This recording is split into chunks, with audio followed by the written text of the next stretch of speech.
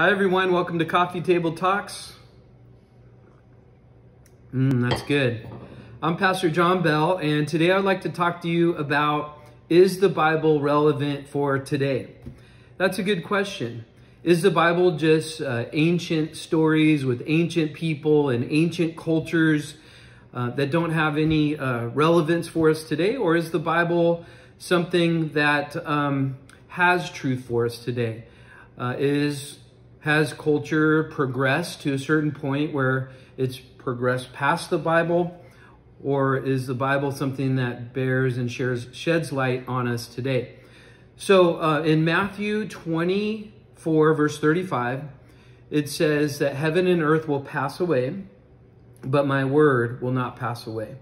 In Isaiah 40, verse 8, it says the grass withers, the flower fades, but my word will stand forever. So, to answer the question, is the Bible relevant for today?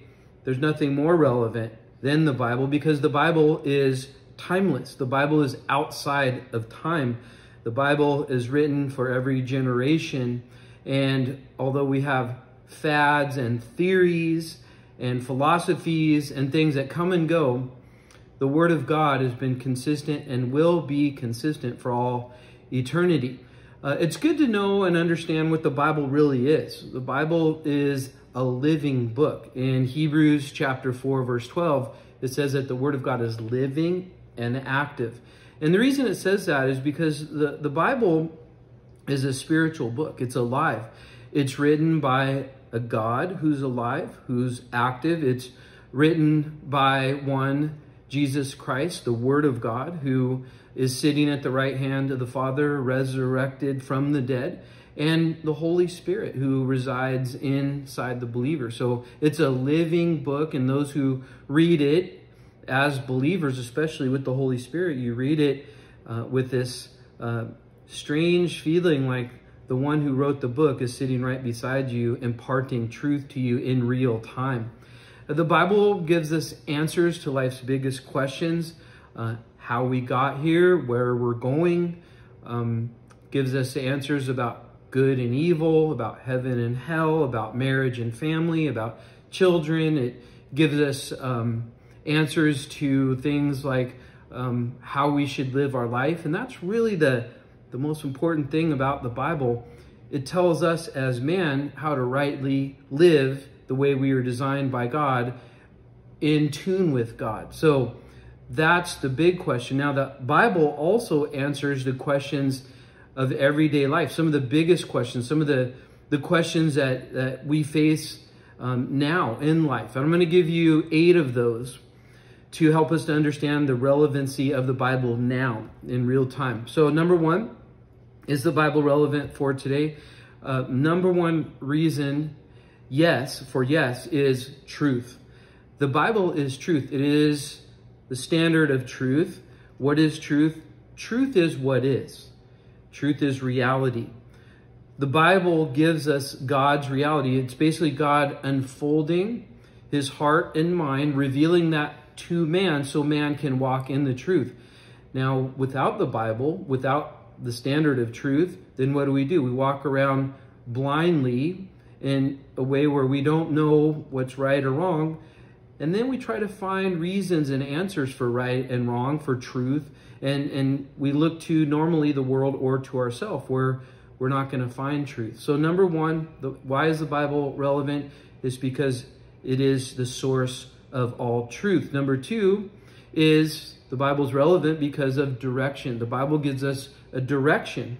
In Psalm 119, verse 105, it says the Word of God is a lamp unto our feet and a light unto our path, indicating that it's God's Word that teaches us where to go, how to go. It teaches us direction. It tells us there's a direction. It tells us there's a certain way that we're to live our life. And the Bible continually gives us light unto us and how we are to live in the direction that we should go in life. Number 3, why is the Word of God relevant to today? It's because it gives us purpose and meaning. The Word of God tells us that things are not random. We are not random, but We are very purposeful as human beings, having very much meaning for our existence in this world. The Bible tells us and gives us the reason for our existence, bringing about great meaning for human beings in this world. Point number 4 is success. The Bible tells us how to be successful. In Joshua 1:8, it says, God saying to Joshua, don't let the word of God depart from your mouth so that you may be prosperous and have good success. And the meaning of that is really not necessarily just worldly, monetary, material success, but what that's saying is if you follow me, your life will be lived in the way that it's been designed to be lived. You will be successful in living out the purposes that God has for your life. And that's where human beings have their most meaning, living their life out the way God has designed it. So the Word of God ensures that we will have success in life. Number 5, hope. So we need hope today. Is that relevant to have hope today? In Romans chapter 5, verse 5, it says that hope does not disappoint. And this is talking about godly hope. This is talking about a hope where it's assurance of a future reality. It's not a maybe, a question mark. I hope this happens or this happens. It's a hope that's anchored and you know what's going to happen in the future and you know the one who holds your future. So the Word of God is relevant in that it gives us real hope. And I think that's very relevant. Point number 6, strength. The Word of God strengthens us. In John 2:14, it talks about if we abide in Him, the Word of God abides in us, that makes us strong. So it gives us strength to live out our day, to live out our life here on the earth. The Word of God strengthens us. And that kind of leads me into my next point, point number 7. Why is the Word of God relevant? In Matthew chapter 4, Jesus says the Word of God is like bread for our soul, that man should not live by bread alone, but by every word that proceeds out of the mouth of God. So the Word of God is nourishing our inner person. Is that relevant for today, to be nourished in our inner person, to have our spirit and our soul nourished? That's very relevant and very important. And then finally, point number 8 is the Word of God brings about happiness.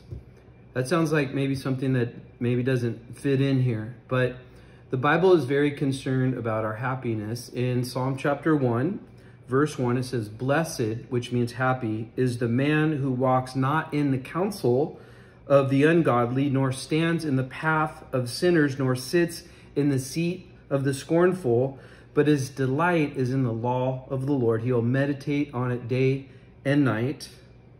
Then he shall be like a tree planted by rivers of water. That word blessed, as I said, it means happy. So now a lot of times people will pursue happiness, but in reality, happy is a direct function of man being directly, rightly related to God. And so putting this all together, is the Bible relevant for today? The Bible is the standard for relevancy. Things will come and go generation after generation. The Word of God will stand forever.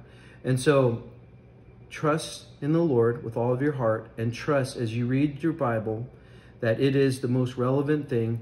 And man's ideas, philosophies, traditions, whatever, those will all pass away. But the one thing will not pass away is the Word of God. God bless you guys, and we'll talk to you soon.